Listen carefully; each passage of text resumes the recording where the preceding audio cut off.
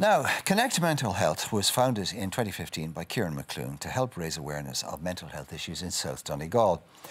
Through events, digital media and educational seminars, they aim to empower the local community to improve and maintain their mental health. Well, Ciaran set up Connect Mental Health after his own personal experience with mental health. And as part of our Time to Talk Mental Health Week, Ciaran, along with the head of the National Office for Suicide Prevention with the HSE, John Meehan, join us now to talk about the importance of mental health services for rural communities across Ireland. Well, good morning, gentlemen. Thank you very much for coming on. Ciaran, if I could start with you and your own story, because as I said there in the introduction, you set up Connect Health after your own personal experience. So can you tell us a little bit about that and what life was like for you in your 20s? Yeah, well, I suppose when I was growing up in my teens, I was always pretty anxious, but I never really could actually put a name to it. I didn't know what it was. So would you be worried about big events or...? I'd be worried about being asked a question in school even. I would have had a bit of a stammer when I was younger. So anytime like reading came up in class even, I would go into a bit of a panic. And I suppose I always remember when I was in my teens, I always used to remember saying to myself, I can't wait until I'm 18 and I've grown out of this. But of course, you know, yeah, that's not going to happen unless you have some kind of skills to actually do it. But as things went on, I never really addressed it. Into my 20s then, you know, you're growing up, I moved to Dublin. You have like different life issues that actually come your way. And I suppose what I found at like, different stages is that when certain things happened to me, I didn't have the skills to know how to actually deal with it. And I went through a few periods of extreme kind of panic and anxiety. They would last maybe a couple of days to a week at a time. But I always remember saying the same things again. I can't wait until next week, until this is passed. But I never really addressed it, never told anyone about it. And then in around my mid-20s, I experienced one of those periods again. And I remember saying things like, oh, I can't wait till next week, till this is passed. And it never passed. So this is around October 2011. And as the weeks went on, you know, I started realising, you know, that I didn't know what I was doing. As in, like, I didn't know how to actually help myself. I started feeling worse and worse. I started losing weight. I couldn't sleep at all, maybe an hour or two if you're lucky, but you're waking up then, you know, anxious, really anxious as well. And I suppose after about six weeks or so, I kind of approached my parents. So I was lucky in the sense that I felt I was able to talk. You had someone, yeah. I had someone to talk to. And, you know, from there, they started pointing me in the direction of some care. And I saw my GP and I saw some other people. But things kind of continued. You know, I was seeing these people, but I was kind of reluctant. Like, I was advised to go on some medication at the time. But because maybe of the stigma around the whole issue at the time, I was actually nearly afraid of the medication as well, because I thought I'd be a zombie or something like this, which wasn't the right thought at all, but this is what was in my head. And I continued on and things weren't really improving for me. And I remember after Christmas that year is when I started losing kind of hope at all. So that's, you know, when, you know, going on, you're kind of going, you know, yeah, things could get better, but as the weeks go by and the days go by, you start losing the hope that things are going to get better. I mean, you must have been exhausted by the whole thing at this stage and losing strength to keep going. Yeah, exactly. So it's extremely taxing. You know, if you can't sleep, you can't really eat, you know, your heart is racing all the time. That I suppose that's what it was like for me. And it's just really distressing. And as the time goes on and you start losing hope, you see, you know, you start thinking that, you know, I'm never going to have a laugh again. I'm never going to enjoy watching the football again, which I'm like absolutely mad about that, you know. So what brought it to a head? What brought it to a head was, well, I suppose it was about February of 2012 when I suppose I was getting suicidal thoughts from maybe about 2 or 3 months in, but I was trying to kind of park them and like not engage with them. But as time goes on and as days pass by, it gets more distressing. And the suicidal thoughts for me just kept coming, you know, until they were nearly always there. They were ever present. So that's very distressing because, you know, you don't want to be thinking those thoughts, but they're ever present. And so it was very difficult to deal with. And I suppose it came to a kind of a head for me, I suppose, in around January, February that year, where I was seriously considering taking my own life, and had you planned it? I had planned a weekend where I went home, and I decided I would go out for 7 or 8 beers to like, build up some courage to actually do it. And I talked to myself on the way as I walked out home that I was going to do it tonight. And I wrote 2 notes to my family. I went in, to like 2 pages of notes, but I wasn't able to go through it that night. You fell asleep because I had a lot of pints basically on the night. But I woke up the next morning and, or just a few hours later, and I had the 2 notes beside me on my bedside locker, but I didn't go and tear them up or anything. I kind of folded them up and I put them in a drawer because I was like, I'm going to need these anyway again. So that's the kind of negative thinking that was in my mind at the time. And are you thinking at all about your family and friends and the devastation that you'd leave behind, or is that not the priority at that time? It's kind of hard to explain, I think, because for me, there was an uncle of mine who actually he took his own life. He was in his mid-30s and he was a guard. He was based out in Waterford. So I saw the devastation firsthand that caused in the wake of that. But still, actually, when I got to the stage where I was feeling really bad... Did you think they'd be better off without you? Yeah, well, it's something that you think... that you're doing them more harm and that everybody will be happier and better. All this will be over on my part and they won't have to worry about me anymore. Yeah, you feel like you're a burden, I suppose, that you're putting your parents through this or your family through this, when obviously they actually just want to help you. But in your own mind, it's very hard to actually think that, Well, I suppose from what you're saying, you're thinking it can't be fixed, but it can be fixed because, look, you've gone from not wanting to talk in school to going through that very dark time to talking now on television about how you have come through it and how you've set up Connect Mental Health. So how did you turn it around? Well, for me, actually, in around February that year after that, I saw a great therapist who was the first person who was able to actually convince me that there was some hope. And I eventually was convinced to go on some medication. I went on medication, and after about 5 to 6 weeks, I was very lucky that the first medication that I tried actually worked, because for lots of people, they might try different forms of medication, and each time you try, it takes 3 or 4 weeks, and I would actually know if it's going to work for you. And I went, and I started feeling really good again, but I was taught a lot of things by my therapist at the time into how to actually keep myself well.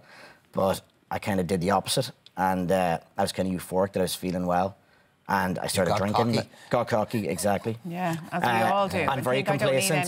Don't need any of these things.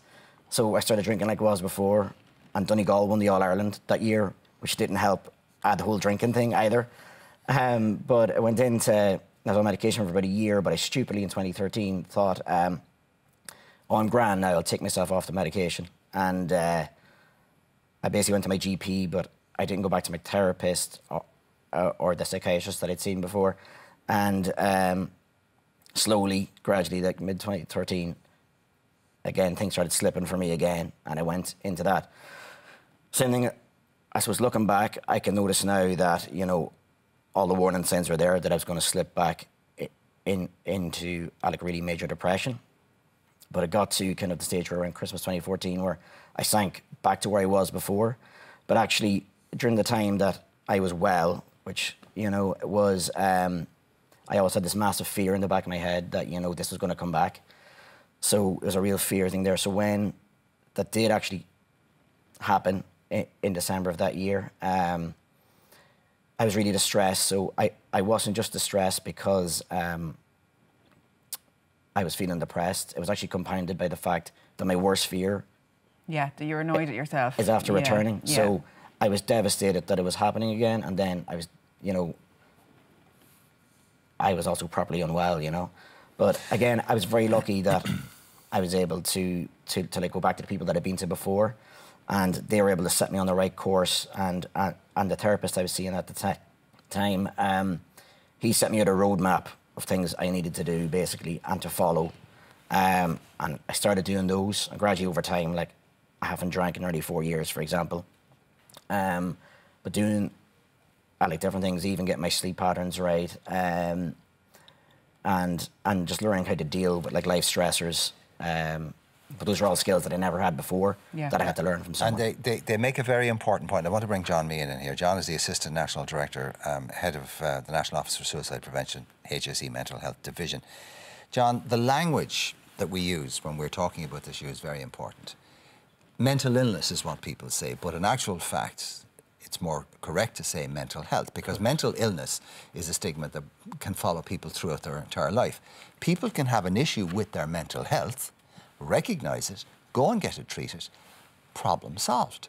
Well, certainly, you know, it doesn't have to have the tragic conclusions that being branded or stigmatised with mental illness has. No, and it's a good example, and I'd like to acknowledge Ciaran for his bravery to come and speak today. I think it's... we're from the same town, actually, in Donegal. Ballyshannon? That's correct. And it's ironic we're here together today at two different aspects of it. We all in our lifetime would have suffered from mental ill health in different various sort of levels. And you're right, we talk about mental health well-being.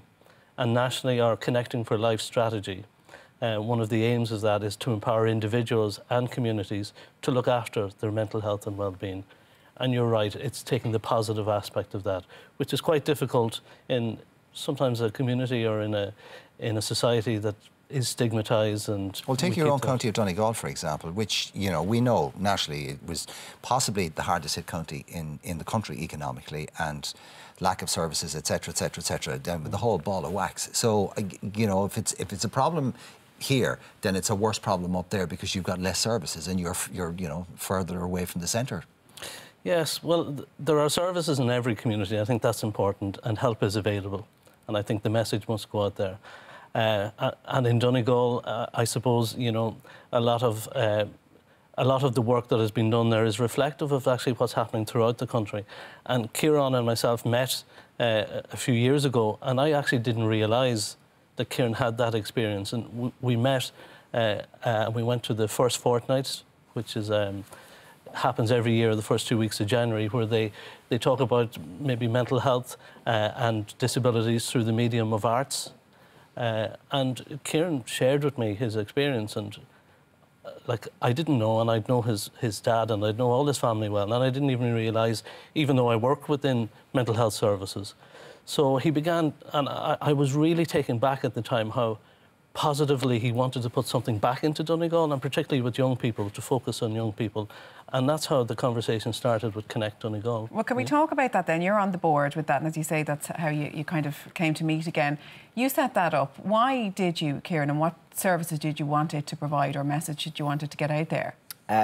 Well, I suppose the main thing about it was that I live and I work in Dublin, but I wanted to I do something positively, but I suppose I recognise the area that I'm from as being more in need, maybe, and, you know, all the things that you said about the lack of services and like things like that in Donegal. But I suppose the main thing, like, it's not a service as such. So we set it up in January 2015 after I met John that time, and the main thing was to act as a kind of collaborator, because in the mental health services you've got different agencies, you know. You've got the likes of Aware, you've got Pieta House, you've got Jigsaw and all these guys. So what we wanted to do is not try and deliver another service, because there was no point in actually trying to compete with someone else.